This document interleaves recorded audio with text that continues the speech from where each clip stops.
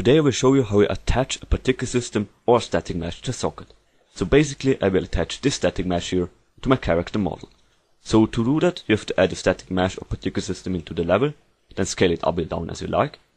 And then under the mobility tab you have to choose movable. That's pretty important, the movable.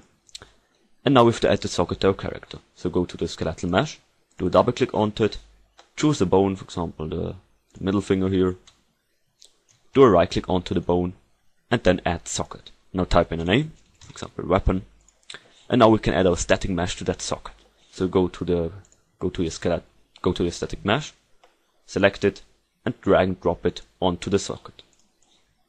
And now it will get displayed in the socket editor or in the skeletal mesh editor.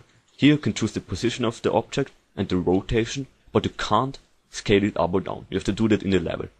So now it is pretty big, but you can see in my level there it is small, and you will see the difference when we test it out. Okay, now close this and go into the level blueprint. So blueprints, open level blueprint. Now you have to select the static mesh.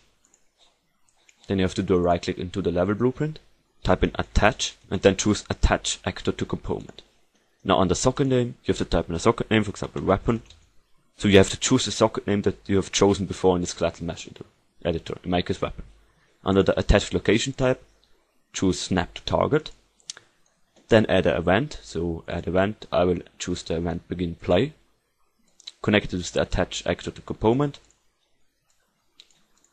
Then do another right click and add a get player character node. Now click onto return value, drag and drop it, and now type in get mesh and add it. Then connect the mesh with the in parent.